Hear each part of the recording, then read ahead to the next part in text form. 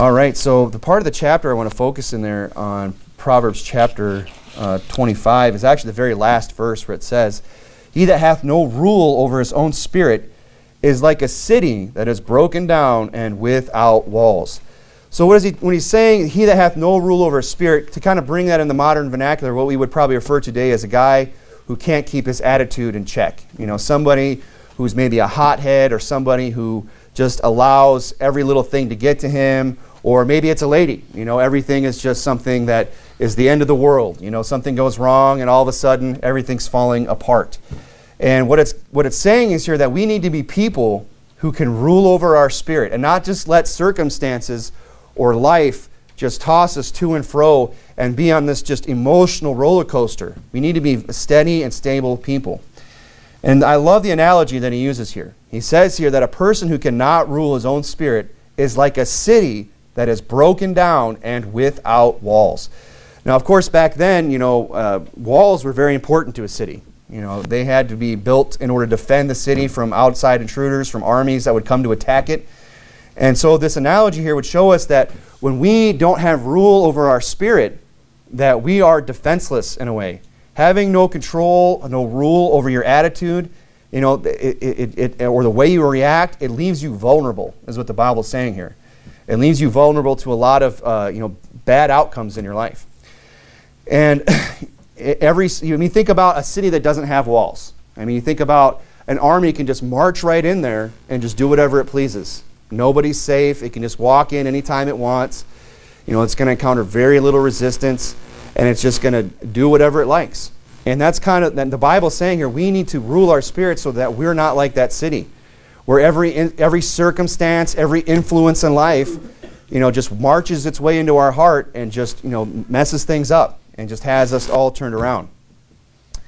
And the way we know whether or not we're really ruling over our spirit is the way we react. You know, because here's the thing, things are going to go wrong. Things aren't going to go the way we like. We're going to get bad news. You know, bad things are going to happen. But we need to, but when that happens, we can step back and kind of measure how well we're ruling our spirit by the way we react to those circumstances. If you would, go over to Proverbs chapter 15, Proverbs chapter 15. The Bible says, "A wholesome tongue is a tree of life, but perverseness therein is a breach in the spirit." So again, you get this idea of a breach in the spirit. A person who has no rule of their spirit is like a city without walls. There's no protection. There's a breach there, right? And when that breach is there, when those walls don't exist, the way you can tell is by the way you react. And how do we react usually to circumstances? How do we react to other people? We react with our mouth, don't we? We say things back. We respond verbally, right? We often vent our frustrations verbally. And the Bible says here that a wholesome tongue is a tree of life, but perverseness therein is a breach in the spirit. So when things that are coming out of our mouth that are perverse, and what I believe he's referring to in the sense is not being lewd or crass, but things that are not right, the opposite of a wholesome tongue. Things that are not edifying, things that are not beneficial. When those are the things that are coming out of our mouth, that shows that we have no rule in our spirit, that we have a breach in our spirit. So the person who has a rule over his spirit, you know, he can keep a wholesome tongue, right? Even when bad things happen. He's not going to fly off the handle. They're not going to lash out verbally and try to, you know, hurt other people or say things that are discouraging, so on and so forth. You know, there's a lot of different examples of that. And at the source of that, you know, of course, we all understand where the Bible says, "Out of the abundance of the heart the mouth speaketh." So really, it all kind of comes back around. You know, we need to control our spirit. We need to rule our hearts. And if we do that, the things that come out of our mouth are going to be right. They're going to be wholesome. They're not going to be perverse, if that makes sense. If you would, keep something in Proverbs, go to Ephesians chapter 4, Ephesians chapter 4. There's an association here with having rule over your spirit and having control over your mouth, having control over your tongue. You know, I heard a preacher say, and I think I've expressed it here as well, is that if you can learn to rule your tongue, as it says in James, you know, you can rule the whole body. That if we would just focus on our tongue and the things that come out, very soon we would probably have a lot of other things in our life just line right up.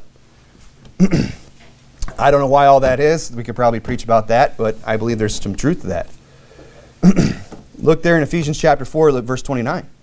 He said, let no corrupt communication proceed out of your mouth, but that which is good to the use of edifying. And that's what we need to ask ourselves. Are the things that we're saying, the things that we are expressing, are they good to the use of edifying? That they minister grace unto the hearers. And grieve not the Holy Spirit of God, whereby you are sealed unto the day of redemption. You say, why is it a big deal that I rule over my spirit? Because it affects your tongue. Why is it a big deal that I rule over my spirit and control the things that I say? Because of the fact that, it could edify somebody, or it could actually, do the opposite. It could bring somebody down. It could be a discouragement to somebody. Or, how about this? God's going to take notice of it, and it's going to grieve him. I mean, God pays attention to the things that come out of our mouth. And sometimes we can find ourselves in a place where the things that are coming out of our mouth is a grief unto God, who has sealed us in the day of redemption. And it can be a source of grief to him. So there's a lot of good reasons as why we should learn to control our spirit. Why we should learn to have rule over our spirit. If you would, go down to verse 31. He says, let all bitterness and wrath and anger and clamor and evil speaking. I mean, these are all things that you would say come out of a person's mouth. Bitterness. People express bitterness with the mouth. They say a lot of wrathful things with the mouth. Anger often is expressed through the mouth. Clamor and evil speaking come through the mouth. Be put away from you with all malice. And be kind one to another, tender-hearted. There's the heart again, the source of what comes out of our mouth. Ruling our spirit, ruling our heart. You can see how these things are related. Forgiving one another, even as God for Christ's sake hath forgiven you. And see, the reason why we need to rule our spirit is because of the fact that if we don't, those around us are going to suffer. And we could think about this in every area of our lives. If we don't control our spirit, I mean, maybe we're real good about controlling it in this area of our life, but when we get in this situation or this circumstance, we just kind of let things go. It's going to affect people around us negatively, and we have to be in control of our spirit. We need to learn to rule our spirit. If you would, go back to Proverbs chapter 11. Proverbs chapter 11. The Bible says, death and life are in the power of the tongue. That's a powerful statement. And we could think about several ways that that's true. That death and life are in the power of the tongue. I automatically think of soul winning, preaching the gospel. We're going out and we have death and life in our tongue. We have that power. We are a savor of life unto life to them that believe, and a savor of death unto death to them that believe not.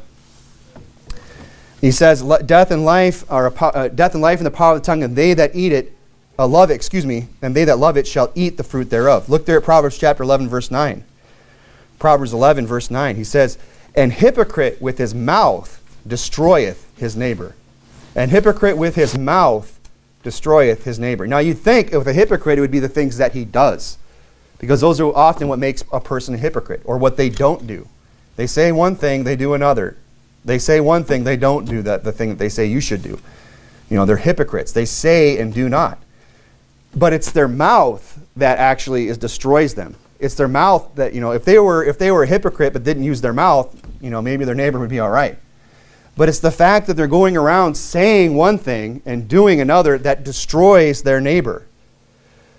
And I think this is something that we as Christians should take heed to. That we can actually destroy our neighbor. Now, how would you destroy your neighbor? Well, think about, a person going to hell. That's what I think about. It's called, it's called destruction. Hell and destruction are before the eyes of the Lord. So how we could destroy our neighbor is by saying or being a hypocrite. By being a hypocrite, we could actually send somebody to hell. Now, obviously, that person has a choice to make on their own. But here's the thing. There's a lot of people out there that are looking for a reason to write off God. They want a reason to just say, well, God's not true. I knew it. The Bible's fake. All churches are the same. It's full of hypocrites, right? So let's not be that reason. Let's not be that hypocrite. Let's rule over our spirit so that we don't destroy our neighbor. I think back, and this is something I say, shamefacedly. This is something that I say, I share with you. It's something that's been hard to live down. And it's just one example. Early on in my Christian life, I was, a hypocrite with my mouth. I think of one particular way. I was working for a furniture company, and we were going around in the delivery truck delivering furniture. And there was this one guy that they had hired who was, living in a halfway house. He was an older guy. He had been in and out of jail for drinking. He'd recently got divorced, so on and so forth. The guy's life was just a mess. And it's not like I was going around with my Bible at work, just trying to beat people over the head with it. But they knew that I was a Christian. They knew that I was, saved and that I believed in God and all of that. And I tried. And here's the thing. Nobody's perfect. Nobody is going to, never make a mistake. But we should strive not to. But here's the thing. I remember we were driving in the work van one day. And, and of course it's road rage, and that's going to be an illustration. I use that illustration because that's the one I'm very familiar with. I've spent a lot of time in vehicles, and anybody else that has knows what this is like. So I'm driving this big delivery truck, and some guy, does something in the other lane, and just under my breath, just some cuss word came out. And that guy was just looking, and he's like, "Oh, that's not in your vocabulary." That's what he said to me. He said, "What'd you just say?" And he called me on it. And I remember just thinking, "Oh, I'm a terrible human being. I'm the worst Christian that's ever lived. How could I do that?" And I'm not saying it's right. But here's the thing. And I'm not, that made me, and at least in his eyes, look like a hypocrite. Because he knew Christians aren't supposed to talk that way, that they're supposed to be kind and patient. And what are you getting upset for? Why are you cussing over there in the driver's seat? Right? And I don't know if that guy was going to get saved or not anyway, or whatever happened to him. He wasn't there very long. But maybe that one little thing was enough for him to just say, "Well, I knew it. All Christians are a bunch of hypocrites." Right or wrong, whether he's right about that, whether he's right to use me as his excuse to write God off and write the Bible off, whatever, that doesn't matter. The fact is, in that one moment, I lost control of my spirit, and something came out of my mouth, came out of my heart. And you know what? Maybe it was something that guy used as his excuse and ended up destroyed. And that's a pretty mild example. That's a very mild example. But, we could think of other people who have made much worse sins, who've gotten involved in much worse things, that have been brought a reproach upon the name of Christ, where just many people are saying, "I knew it all along. These guys are all fakes. These guys are all hypocrites." And just write off God, write off church. That kind of thing goes on out there. And that's why the Bible is addressing it here. He's saying, "Look, a hypocrite with his mouth destroyeth his neighbor." And we don't want to be those type of people. And that's why we need to rule our spirit and be careful about the things that come out of our heart and out of our mouth. A lot of people out there are looking for a reason to write off God. Let's not be that reason. So we could think about different ways that, when we lose control of our spirit, what does that look like? And probably the first thing that we all think of is anger. That's probably one of the biggest ones. We get angry, right? And, again, this is something I know I've struggled with, much more in the past. We would get angry. I would get angry about, stupid things. And I had to step back and say, this isn't accomplishing anything.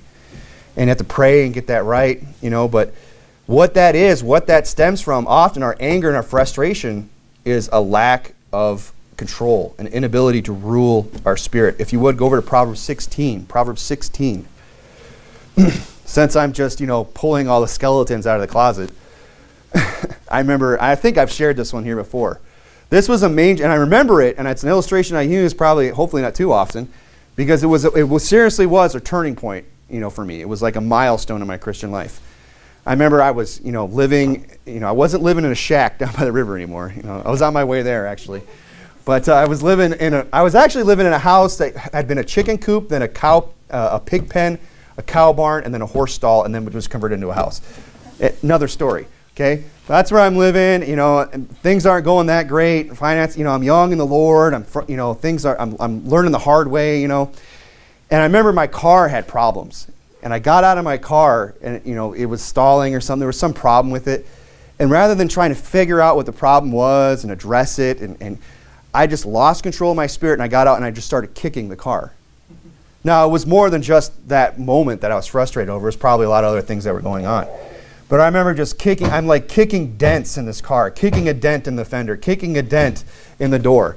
And after I'd done all my kicking and got it all out and, blew my top and I started to cool down, my car was still broken. But now it had dents in it. Not only did I have, mechanical issues, now I had body work to do too. Why? Because I had lost control of my spirit. And I remember in that moment just saying, losing and I think I might even talk to my pastor about it at the time, I don't know, but I just remember thinking, that accomplished nothing. And I was probably, I was reading Proverbs a lot back then. Maybe I even read these verses and was like, well, that's the end of that. I'm going to work harder on not losing my cool, of trying to rule my spirit. Because that's the one, probably the one reaction that we think of the most. When we think about a person not ruling their spirit, we think of them, a person who's very angry. Now here's the thing, is being angry always a sin? No, of course not. We know that. We know there are righteous men of God, that God himself gets angry, gets mad, gets wrathful, gets vengeful, and all those things. But we can't run with that and say, well, now every time I get angry, it's righteous indignation. Me getting out and kicking my car half to death was not righteous indignation. That was just an immaturity that had to be grown out of. Now, if you would, look at Proverbs chapter 16. We're talking about ruling our spirit tonight, ruling the things that come out of our mouth, keeping control of our emotions. He says in verse 32, he that is slow to anger is better than the mighty, and he that ruleth his spirit than he that taketh a city. God's more impressed, looks down, is more impressed with a guy who can rule his spirit and control himself than he is with a guy who might be boisterous and loud and violent and can go conquer an entire city. God's not impressed with that. He says it takes more effort for you to just control your spirit. That's more impressive to the Lord. Gotta let that sink in, how important this really is, how much this really matters. Because here's the thing, when you don't have control of your spirit, when you don't rule your spirit like the Bible says, that leaves us open to other sins. Think about it. When we get angry, we get into a blind rage. A lot of bad things can happen. I'll go back again to that illustration of road rage. Sometimes I'll go on YouTube and watch these road rage montages just to remind myself of how bad things can get. Kind of keep myself in check.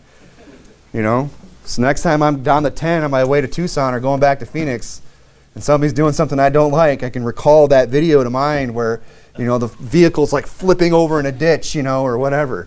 Or somebody gets out with a gun or something, But that's a good example that, we can relate to, is that, when we get angry, often that leads to other sins. Somebody does something we don't like on the road, we get angry, it turns into road rage, next it's, vehicular homicide or manslaughter. Why? Because it's in a moment. People who would normally probably would just be perfectly calm in other situations, they get into that situation. Well, and it's, from a physiological standpoint, it's kind of understandable. I mean, on a subconscious level, you're hurtling yourself at 75 miles an hour down the highway, and 2,000 pounds of steel with a bunch of other people, and all that's keeping you safe is a line of paint in the road. I mean, you're subconsciously already in a flight or fight state of mind, right? So there's always enough tension and stress there. So you can see why people could, lose their cool in those moments. But that's not an excuse. We need to work on that. And there's a lot of other areas in life we could talk about, not just, commuting. Other areas, such as marriage. That's a big one. People lose their cool with their spouses. And they fly off the handle. They do things that aggravate each other. And rather than just staying calm and collected and talking about it, they just get frustrated. They lose control of their spirit. And bad things happen. Divorces take place. People are hurt. Are you in Proverbs? Go to Proverbs 29. Proverbs 29. And the reason why, and look, this happens all the time. I mean, people go out and someone looks at them cross-eyed, and next thing you know, they're in a fist fight. People get mad at each other. They fly off the handle with complete strangers because they have no rule over their spirit. And they're just like a city with no walls. And every emotion and every frustration can just march right into their life and just do whatever they want with them. They seem fine one day, and then the next day, they're in some situation where somebody does something that they don't like, and bad things take place. They have no rule over their spirit. The Bible says in Proverbs 29, verse 22, you say, why is that? Why is it that people cannot rule their spirit? Even in the face of the consequences that we know are there. Look, is road rage a mystery? Is this a new phenomenon that nobody knows about? I mean, I know when it's creeping up on me. I mean, I was coming down this morning, and there's this transplant from California in the fast lane, right, honey? Right? And she's just got a stack of all of her goods are on top of her car with a big tarp flapping off of it. That's fine, but could you get over? You know, and the people that cannot pick a speed and just stick with it. You know, I want to keep the cruise on and save some gas money. You know, and be anyway.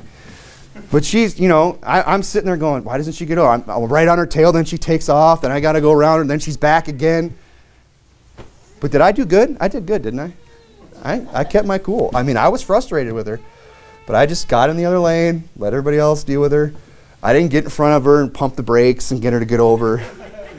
I thought about it, though. I tell you that much. You know, but now that I'm in that marked van, I have to be really careful what I do, right? The pastor's going to be getting calls now, like, what are you doing out there? I'm like, no, I have rule over my spirit, I swear. But here's the thing, that's not a mystery. I mean, we can tell when we're starting to feel like we're going to lose control of our spirit. We know when it's going to happen, when we're going to blow our top, when we're going to get mad, and we're going to lash out. And a lot of people do it. Why is it so common? Because here's the thing, it takes humility to do that. It took humility this morning to let some California flake, you know, do what they did to me on the road. You know, I had to calm myself and not prove anything, right? Not all Californians are flakes, I know that. But Proverbs 29, verse 22, it says, an angry man stirreth up strife, and a furious man aboundeth in transgression. Listen to that. I mean, a guy who's angry, he's just out stirring up strife. Just randomly. Strife over here, strife over there, strife on the road, strife at home, strife at work, strife everywhere I go. I'm just going to stir it up. I have no rule over my spirit, and I'm an angry man. A furious man aboundeth in transgression. You know, all that strife he's stirring up, it's going to lead to sin. It's going to lead to other sins. He's going to get involved in bad things. Nothing good's going to come of it.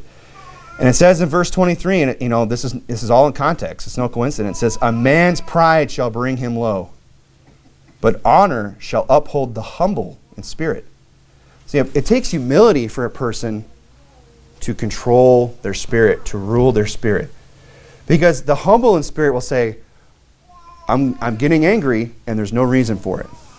This perceived wrong, you know, the Bible says it is an honor for a man to pass over a transgression. Maybe they really are wrong. Maybe you even have a reason to be upset. You know, maybe they forget to put the banana in the banana split, right? I ordered it, you said you had the bananas, and now you're telling me no bananas, right? And I'm going to blow my top about it. Or maybe you just say, can I just have a little extra ice cream? You know, that's why we know you ordered the banana split anyway. You're trying to sound healthy. Well, there's a banana in it. You really want the ice cream anyway. That's what it's all about. But we don't have to blow up over every little thing, right? But only humble people are going to be able to do that. People who can recognize this isn't as big a deal as I think it is. I can suffer myself to be wrong here. I can pass over this transgression and let it slide. You know, and let me just get in the other lane. You go ahead. But that takes humility. But it's a man's pride that shall bring him low. That's what we get angry like. I'm going to show them. They don't know who they're messing with. This is a Ford E350, man, with a 5-point-something liter in it. I don't know. And when I step on the gas, I can keep up with you. You know, with my family in the car, who's just, you know, tenaciously holding on for life. You know, why? So I can prove a point. So I can feel like the bigger man. No, we want to be. It takes humility to rule your spirit. I mean, the Bible again would liken it unto a city that is city that's broken down and without walls is a person who can't rule their spirit. That's what they're likening them unto. If you go over to Proverbs 18. So, what is the wall then that is going to protect our spirit, to help us control our spirit, to rule our spirit? What is that wall? You know, it's going to be things like patience.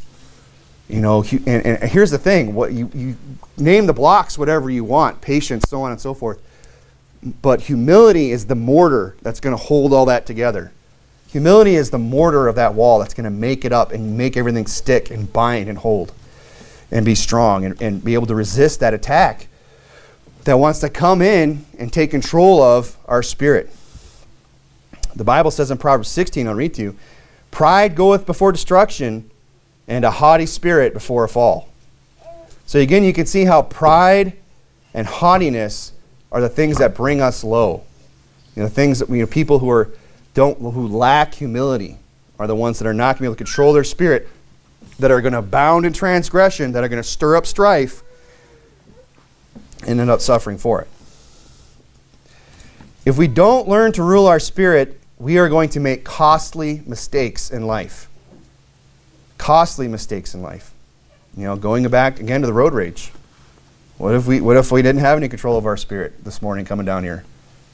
Could have been a tragedy on the way down. Things like that happen. People lose their cool, and terrible things happen. That's just one example. And we could talk about all kinds of other examples. We talked about marriage and other things. But the Bible says in Proverbs you're in Proverbs 18, it says, before destruction, the heart of man is haughty, and before honor is humility. Go back to Proverbs chapter 14. Proverbs chapter 14. You can see again, that's the balance there. Destruction, haughtiness, pride, these things go together. Honor, humility, peace, long-suffering, tenderheartedness, these things go together. Proverbs chapter 14, look at verse 29. He that is slow to wrath is of great understanding. Now, let those words sink in a little bit here. It doesn't say he that is without wrath. He that has no wrath. He that's never wrathful. Is that what it says? No, he says he that is slow to wrath. The guy that, there's a time and place for wrath. Don't get me wrong. There is a time and place to get angry, to get upset, to kick and scream and throw a fit and let everybody know about it. If there's a good reason behind it, there is a time and place for that. But it's probably not when we think it is, quite often, if we were honest. But he that is of slow to wrath, the Bible says, is of great understanding. But he that is of a hasty spirit exalteth folly. The hasty spirit, the person who has no control over their spirit, just whatever happens, they act quickly. They make brash decisions. They fly off the handle. They exalt folly. It follows them around. It's a defining characteristic in their life. Now, one area that I'm just going to focus on a little bit here is the area of parenting. I always try to make it. I'm always trying to apply it. We got a lot of parents in the room. I myself being a parent. We need to think about our parenting. And I think this is an area that we need to think about, where ruling our spirit becomes very important when we are parenting our children. Go over to Colossians chapter 3. Very familiar passages, but we're going to look at them. Again, if we don't learn to rule our spirit, it will cost us in our life. And it just might be, maybe it's not going to be road rage, maybe it's not going to be you getting into some fight somewhere, but it might cost you your kids. It might cost you a spouse. It might cost you your children. Maybe they'll get frustrated and go away and go astray and not live for the Lord. Maybe they'll look at you and say, the hypocrite. And maybe they'll be that neighbor that we destroy with our mouth. Look here in Colossians chapter 3, verse 21. Fathers, provoke not your children to anger, lest they be discouraged. No, I don't think this means don't ever tell your kids anything they don't like. All right, that's not what it's saying. He's saying provoke them not to anger, lest they be discouraged. If you would, go over to Ephesians chapter 6. We'll see a similar passage as well with very similar wording. Ephesians chapter 6, verse 4. Again, Colossians 3 said, provoke not your children to anger, lest they be discouraged. It says in Ephesians 6, 4, and ye fathers, provoke not your children to wrath. The same thing, right? And it says, but bring them up in the nurture and admonition of the Lord. Now, here's the thing. So what's he getting at here? How is it that we're going to, provoke our children to anger to the point where they're discouraged? Well, I think what he's referring to is don't have unreasonable expectations for your children. Don't demand perfection out of your kids because they're not perfect. And I'm not saying lower the bar. I'm just saying make sure that's an attainable goal. I mean, set the bar high, ask, require, high standards and all that, but don't put it way up here where where you don't even reach that goal. You haven't even attained none of that. And you're going to ask them to do it? It's an unattainable goal. And sometimes we get carried away, possibly, we can anyway, with parents, or with our parenting. by having these unrealistic goals and expectations for our children. And he says, bring them up in the nurture and admonition of the Lord. So we should be, definitely bringing up, so what does all that entail? Bringing them up the nurture and admonition of the Lord. Does that, obviously that involves discipline, it involves standards, it involves everything that comes along with that. But we don't want to go beyond that. We don't want to go beyond the nurture and admonition of the Lord. If we can't show them from the Bible, this is why we expect this of you. This is why we do what we do, right here. Then we have to step back and say, is this a realistic expectation? Am I putting something out there that's going to end up just discouraging them? And say, I can never please them. I can never reach this goal that they've set up for us. And notice here how discouragement between these two passages becomes wrath. And I believe that's a process. They start out discouraged, and then it just turns into wrath and anger and vengeance and all these things. Kids can get fed up, and they can lash out, having not learned to rule their own spirit. They saw mom and dad every time they got a little frustrated. It's just yelling and screaming and throwing things, and why can't I do that? They didn't rule their spirit. Why do I need to rule mine? So we need to learn to rule our spirit. And again, this is just one area, and I'm just touching on this tonight. We could talk about parenting, do a whole series on that. That's a very important subject. But I'm just touching on a few areas. But what I want to just drive home tonight is the idea that we need to learn to rule our spirit. We need to recognize in ourselves that if this is us, that maybe we have a propensity to fly off the handle. Maybe we're soon angry. Maybe we're not slow to wrath. Maybe we need to work on that. He says, because here's the thing, where does this come from? This inability to rule our spirit. We saw, it comes from the heart. And it shows up in the mouth. But it comes from, where it springs from, is a lack of patience. And if you would, let's go over to Proverbs chapter 15. Proverbs 15, we'll wrap it up tonight. I told you it wasn't going to be a long one tonight. Hopefully I'm keeping my word. Nope, I'm not, but I'm going long already. I'll be on time. I'm not going long. But he says in Proverbs chapter 15, because again, an inability to rule our spirit, what is it? Where does it come from? A lack of patience. A very patient, what does it mean to be a patient person? It means to be somebody who can put up with a lot of frustration and not lose it. People who can put up with a lot of frustration and difficult circumstances and stay cool under pressure are considered patient people. People who don't have patience, they blow up. They lose it. They crack. They can't rule their spirit. And I think another area, and I'm going to come back to parenting a little bit in the end here, but I thought about this today when we were out there. And in fact, I had an experience today out soul winning that I thought this was appropriate. So another area would be soul winning. Soul winning is an area you don't want to go out and lose your cool. And I'll be honest, I've been guilty of that in the past. And some people think, well, that's kind of cool. It's not. We could admit, I remember losing my cool for my dad when I was young. This was before I got saved. I just blew up about something. And I got real angry, and I came down later, and he's like, I bet you felt alive, though, didn't you? He said, I bet your heart was pumping. You probably felt pretty good. I was like, yeah, actually, I did. I don't even remember I just remember that part of that story. But, we don't want to just go out there and just lose our cool out soul winning. We don't want to be a hypocrite and destroy our neighbor. And I'll be perfectly honest. I've found myself in the street yelling at somebody, you Judaizer, and then I'm going to go to their neighbor and knock on their door. They were watching me the whole time out the window. I see me coming to their door. They're locking it, closing the shades. They got 911 just ready to push the button. Some psycho's coming over, right? Is he going to yell at me next? That's why. Maybe I had everything I was saying to that guy, everything I was yelling at that guy was true. But does that make it right to have done it? No. And today we ran into a guy, me and brother Andrew, we ran into a guy, and I could tell right away, he was the one guy who let me start giving him the gospel. But they're like, yeah, you could show me.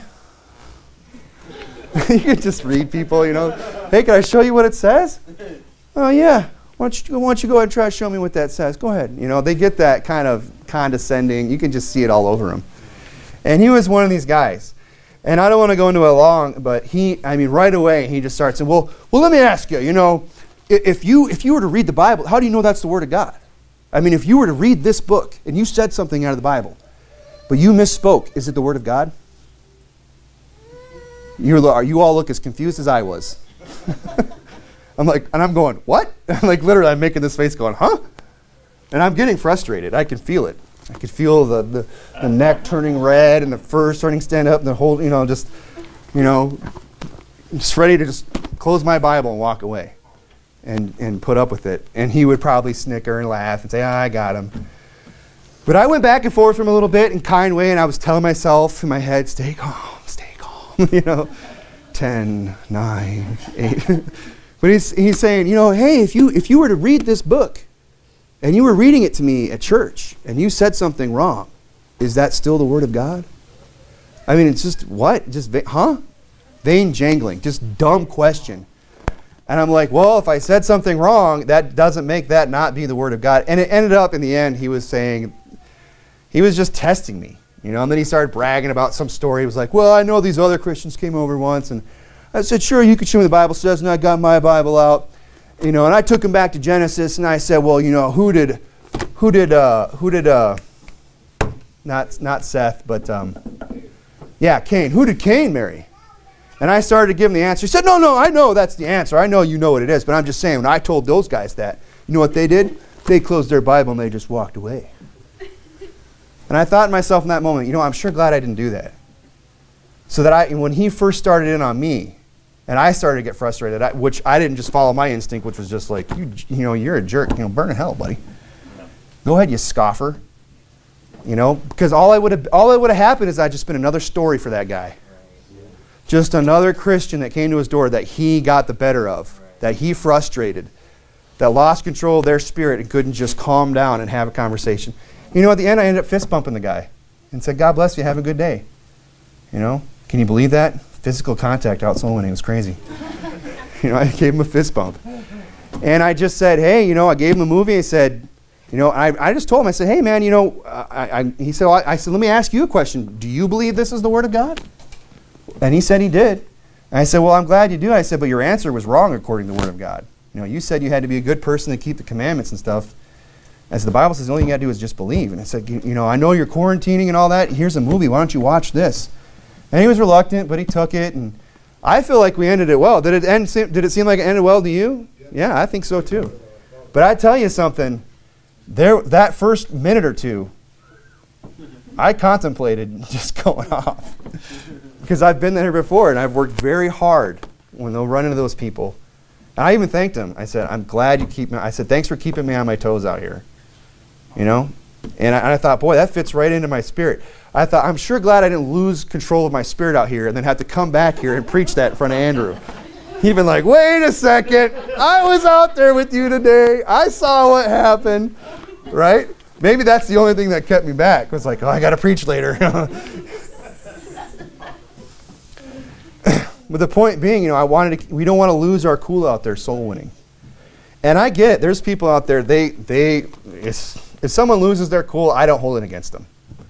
Because I know how people can get, and sometimes we have a bad day and we fly. We're all human and stuff like that. But look, if that defines your soul winning, if the numbers are, 3 saved and 4 shouting matches every week, you might want to check whether or not you actually have rule over your spirit. But just, so that's kind of another area, that we want to control our spirit in. But, going back to patience, what does it all stem from? Where does this inability to rule my spirit come from? A lack of patience. That's what I displayed towards that guy today, was just patience. Let him go on his rant. Let him, I'll get my 2 cents in eventually. We can end this well, and we can, it'll be a good illustration when I get back to church. That all became because of patience. And that's what's needed if we're going to rule our spirit. And going back to, the example of parenthood, parenthood is absolutely a trying of your patience. Somebody was asking me earlier, they said, when your kid goes through this thing in their life, I think it was you, actually. I think it was with teething, right? He said, man, when your kid, Brother Matt, he says, when your child goes through teething, why is it so painful? Do you think it's God just testing our patience? I'm trying to think of a real spiritual answer and just, come across very deaconly. And then I thought about it, I'm like, yeah, absolutely. I don't know if I expressed it at the time, but I thought about it again later, and I'm like, yeah, for sure. That's exactly probably what it is. God's just down there testing our patience. You think he's just going to give us these little bundles of joy with no trials at all? Like he's just going to spoil us with these little beings that just bring so much joy in our life? No, he's going to add, some other things there that we have to learn to exercise patience, because that's going to help us grow. As parents, as human beings, as Christians, we're going to become more patient as well. So yeah, parenthood definitely is a trying of our patience. In every area of their life. I've only gotten up to 9 years with mine. I don't know what lies ahead, but I'm sure that the end of the trying of our patience hasn't ended. That there's more of it to come. And I don't say that as a bad thing. That's not the child's fault. That's just the way they are. That's just the way God made them. They have to learn all these things too.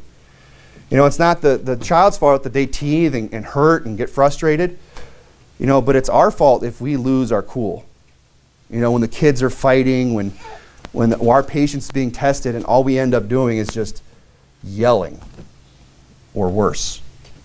That is, there's no excuse for that. We need to work on that. We need to rule our spirit in this area. Because how is parenthood a trying of your patience? Let's just think of some ways here. How about this? You're responsible for teaching people who know nothing, everything.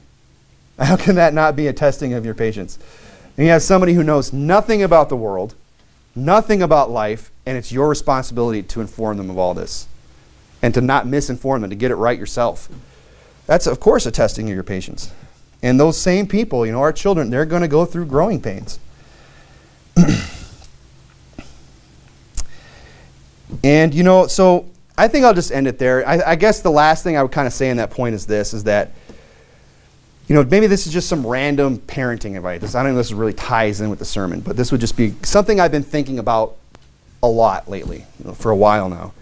I've been thought about saying, and I thought this would be a good place to say this, is that I think a lot of times, those of us that came up in homes that maybe didn't have the best parents, they did the best they could. I'm not trying to cast shade on them or bring them down or anything like that. But my parents were not the best parents, And here's the thing. I think a lot of times those of us that come from that, we get so focused on not being what they were, which is good to do. Look, there's things that my dad was that I definitely don't want to be.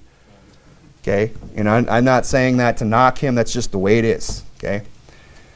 There's ways that my parents parented us or didn't parent us that I don't want to repeat. Okay? But I think here's the problem sometimes, is that we get so focused on not being what our parents were that we forget to focus on being what they weren't. Does that make sense? Don't focus, focus on being what your parents were. We focus on being what our parents were, or we focus on trying to not be what our parents were, instead of focusing on being what they weren't. Maybe instead of asking, trying to not be like them, we should just ask ourselves, what didn't they do? We understand the mistakes they made, and we don't want to repeat them, but that can't be all that we focus on. We also have to come over here and say, okay, well, what didn't they do? What can I do that they didn't do? Right. And now you're getting into the positive. Now you're taking up a level. If the best of our parenting is to be, well, I'm just not going to do what my parents did, that's a pretty low bar. That's a really low, for some of us, that's a really low bar. And I'm not going to say it, but I could say if me not doing the things that my dad did is the epitome of my parenting, that's a low bar. You know what I mean? Why not focus instead on what didn't he do? Now I've gone from here to here. Now I'm adding to it. Hopefully that makes sense. And, I just brought that up because parenting came up. And here's the thing. In order to do that, you're going to need patience. in order to patiently sit down with your children, instruct your children, bring them up in the nurture admonition of the Lord, that requires patience. You know, it requires that with your physical children, or if you're going to go out there and have spiritual children, you know, out soul winning, it's going to take patience to gently, you know, meekly instruct those that oppose themselves. You know, pre-adventure God will grant them repentance. You know, that all takes patience. And that's how you rule your spirit. And hopefully tonight we see the importance of ruling our spirit. We don't want to be like that city in our life that has no walls, has no barriers, where every emotion just comes in and does whatever it wants in our life. We need to have these walls up. We need to learn to rule our spirit. Let's go ahead and pray.